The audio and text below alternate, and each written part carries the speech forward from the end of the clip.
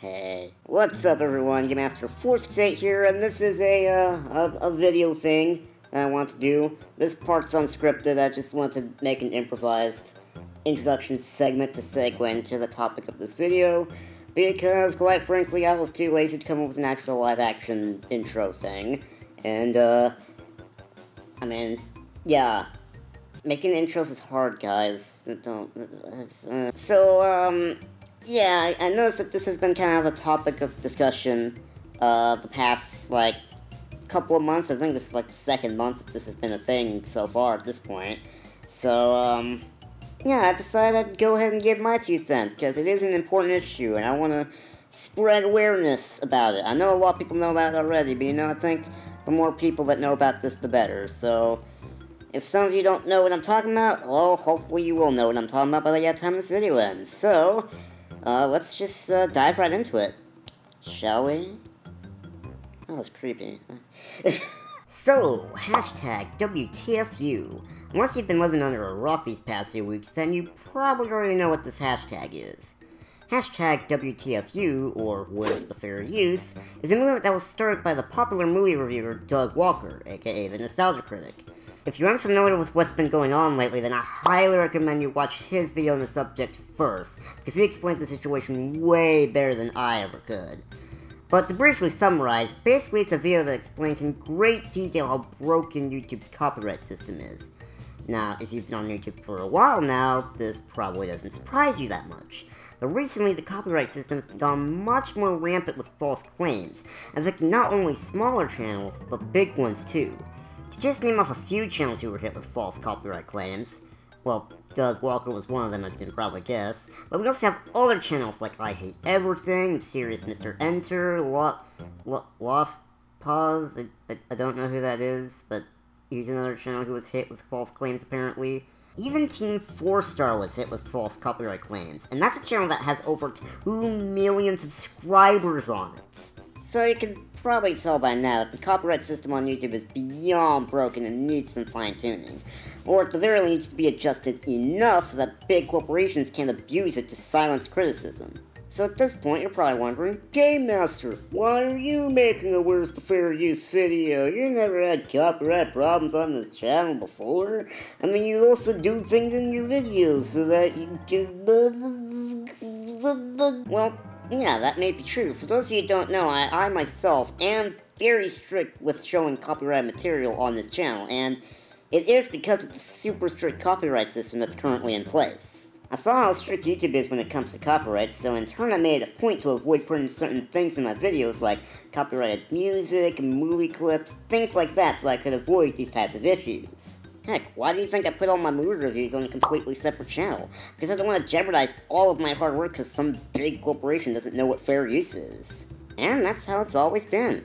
Almost since the very beginning, I took precautions to make sure that my channel was as safe from the content ID system as much as possible. But that doesn't mean I don't have my own fair share of copyright craziness. Yes, as much as I try to avoid it, even I sometimes experience some trouble with the copyright system. Granted, most of my copyright trouble usually has to do with claims rather than strikes. In fact, I've never actually received a copyright strike once on this channel, but that doesn't make the system any less annoying. Let's go back to the beginning, all the way back to 2011. Once upon a time, I was doing a walkthrough of a game called Wallace & Gromit: Fright of the Bumblebees, a point-and-click adventure game developed by Telltale Games, a company who at the time were well known for reviving the adventure game genre before they started making glorified choose-your-own adventure books. It was a very enjoyable game, and I had a lot of fun making the walkthrough for it. What you probably didn't know was what was happening with the first video of this walkthrough behind the scenes. You see that description down there? The one that said that I re-uploaded the video to try to resolve an issue? Well, the issue I was referring to was when I first initially uploaded that video, it actually got a copyright claim. I tried removing the video and re-uploading it to see if that would fix it, but that turned out to not be the case because I just ended up getting the exact same copyright claim. So when that didn't work, I instead decided to do a bit of research on the matter to see what I could do to fix it. Upon further examination of the claim, YouTube told me that a company simply called Wired apparently owned my Wallace & Gromit video. After doing some searching, I discovered that Wired was actually a YouTube channel. A still pretty successful channel, I might add, incredibly famous for doing videos about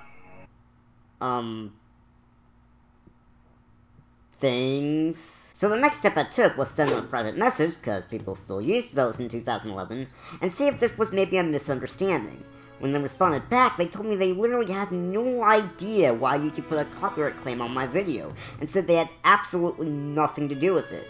Outside of one video that they uploaded about the same game, they had absolutely no connection to Friday the Bumblebees whatsoever. So they told me to contact YouTube to get the claim off, which I did. I sent a copyright dispute, and then the claim was removed. Now that doesn't sound too bad, right? It doesn't sound anywhere near as bad as some other copyright horror stories that have been spreading around YouTube. But keep in mind that this little hiccup in the system happened back in 2011. 5 years ago.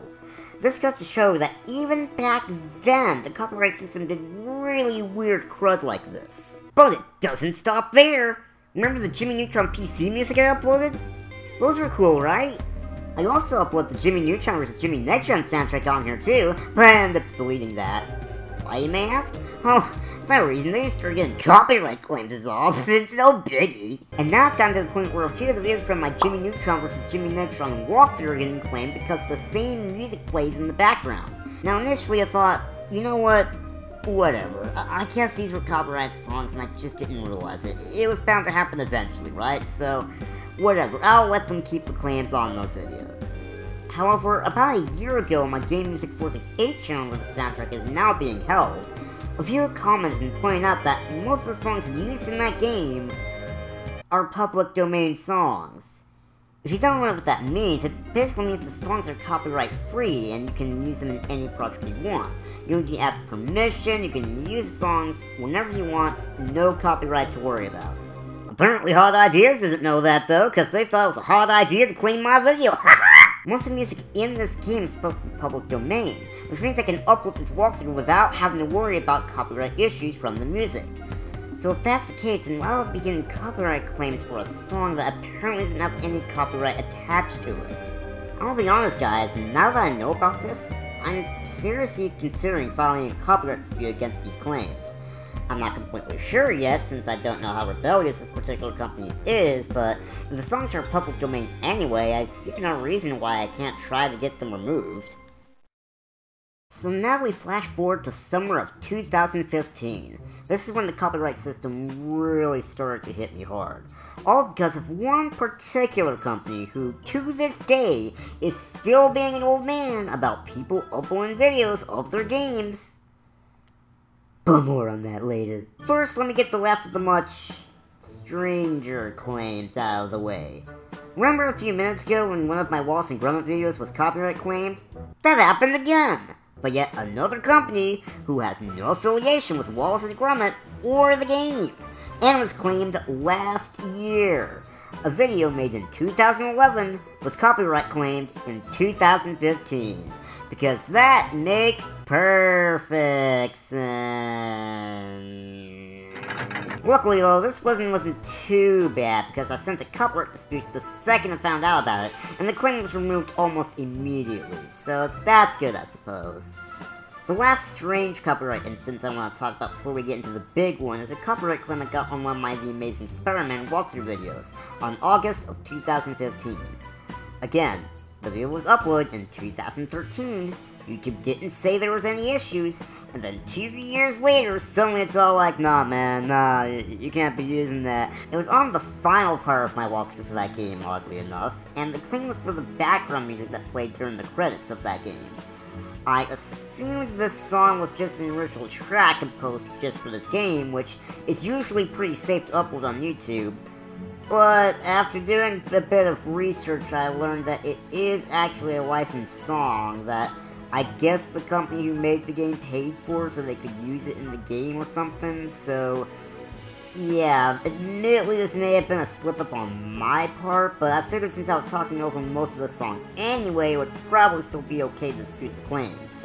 The company who made the song apparently didn't agree with me though, cause they rejected my dispute and the claim stayed on my video. After that, I decided not to pursue the situation any further because it was kind of my own fault for not realizing that the song at the end of the game was actually a copyrighted song. I mean, you guys know me, I'm usually pretty careful when it comes to that sort of thing. But hey, obviously I can't keep up with every single little copyrighted thing in existence, right? So I was bound to make a mistake like that at some point.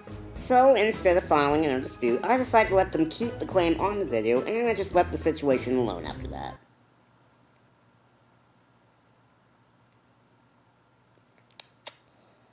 Two months later, good news! Your dispute wasn't reviewed within 30 days, so the copyright claim on your video has now been released. I'm sorry, what?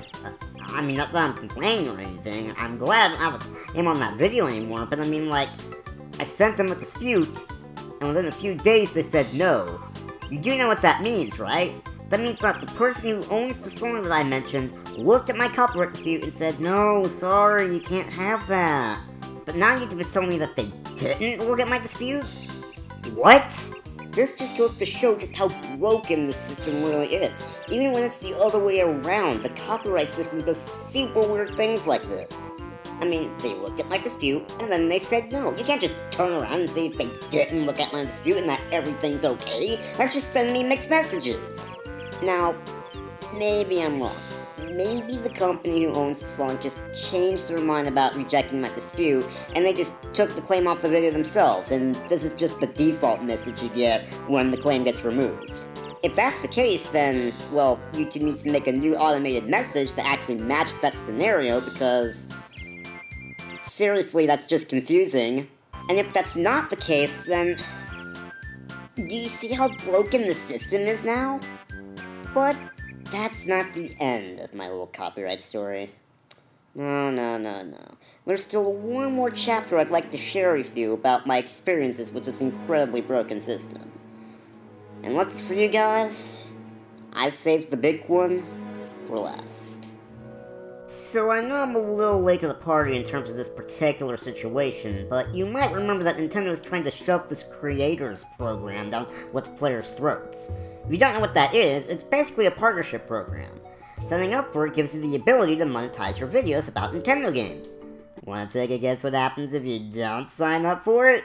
You get copyright claims on all of your Nintendo videos! Every single one of them!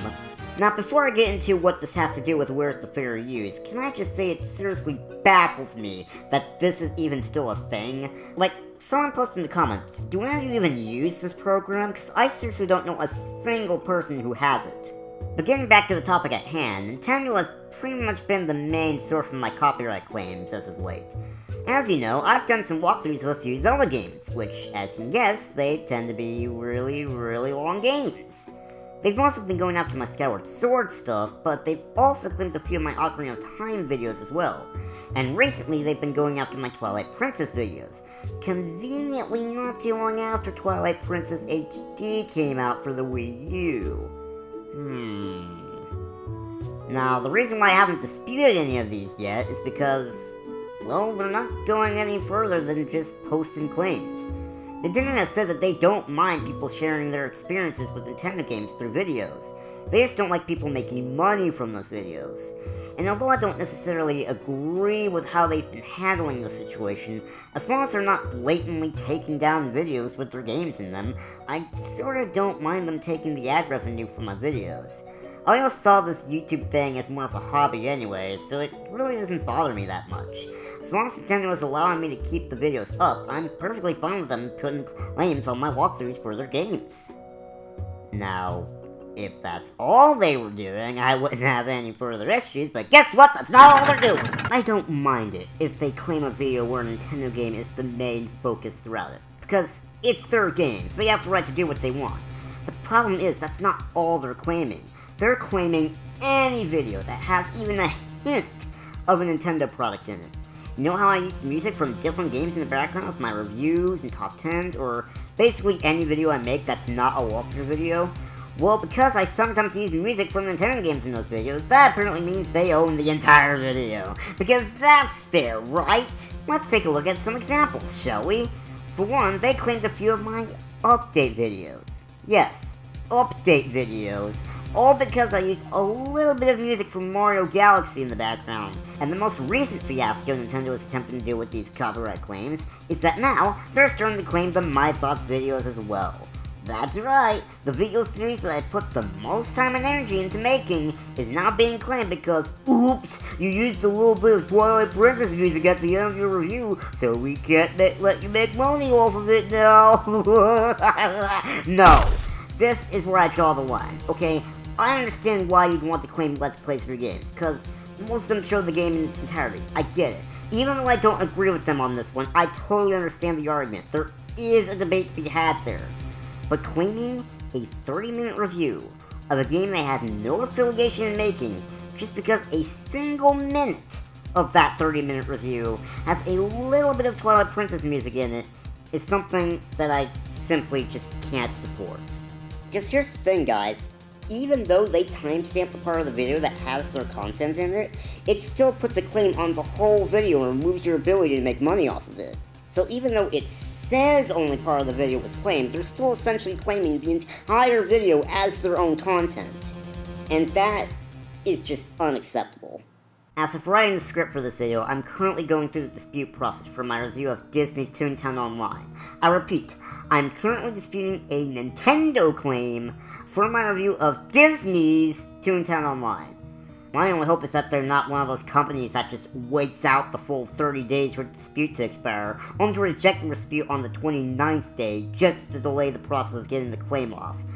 Now, if something changes during the editing process for this video, I'll put up some text on screen now to let you know the updated status of this particular situation. And depending on how the situation goes, I may dispute the claims on the update videos as well. But for now, I'm just focusing on protecting the review videos right now, because seriously, Nintendo, trying to claim those is where I draw the line. This cannot keep happening. Alright, I understand why this system is in place. YouTube is a big site. There are probably millions of people uploading videos on here each and every single day. There's no way to get enough people to monitor that many videos. But it's clear that something needs to change in order to stop big companies from abusing this copyright system. Personally, I don't think you can really fix YouTube's copyright system because, well, it's a robot. How can you teach a robot that's supposed to detect copyrighted content the difference between copyright infringement and fair use? Like, how do you do that? How do you even begin to teach it that sort of thing, you know? But I do think that something needs to be put in place to give big corporations less incentive to abuse the system. Personally, I agree with Doug's suggestion about putting the money that the video generates into a side account while a copyright dispute is going on, with the winner of the dispute getting the money in the end. That way it doesn't give one side all of the advantages. Now, I am well aware that YouTube did actually respond to this Where's the Fair Use scenario a while back, and although I am surprised to see that a real human being who works there actually listened, like, seriously, that was surprising to me. Like, we all know how notorious YouTube is for being the most mute company ever. But as nice as it is that they actually said something about the matter, I don't think it's quite enough. It's easier to say you're gonna do something to fix things than it is to actually do it. It's why I'm hopping onto this Where's the Fair Use bandwagon so late into its journey, because if we just look at this message and say, oh hey, they responded to us, yes they're listening, and then just end the conversation there, nothing is actually going to get fixed. We need to keep this conversation going if we're ever going to see some actual change to this broken system. I want to be able to post my movie reviews onto this channel without having to worry about some big corporation putting a false copyright claim or a false copyright strike on the video, even though it's supposed to be covered under fair use. I know I made my Thoughts of Game Master channel solely for that reason, so that I don't have to worry about that sort of thing. But the fact of the matter is, I shouldn't have to do that. I should be able to post things like my Frozen review onto this channel, just like I would with any of my other videos. But I can't, because I'm too afraid of what the copyright system will do if I do that. So let's not end the discussion here. Let's keep it going. Spread the word about what's been going on lately. Make your own video explaining what kind of problems you went through with the copyright system. It's time for us all to band together and let YouTube know that we need to see some changes in order to protect us creators. Come on, guys. Where's the fair use?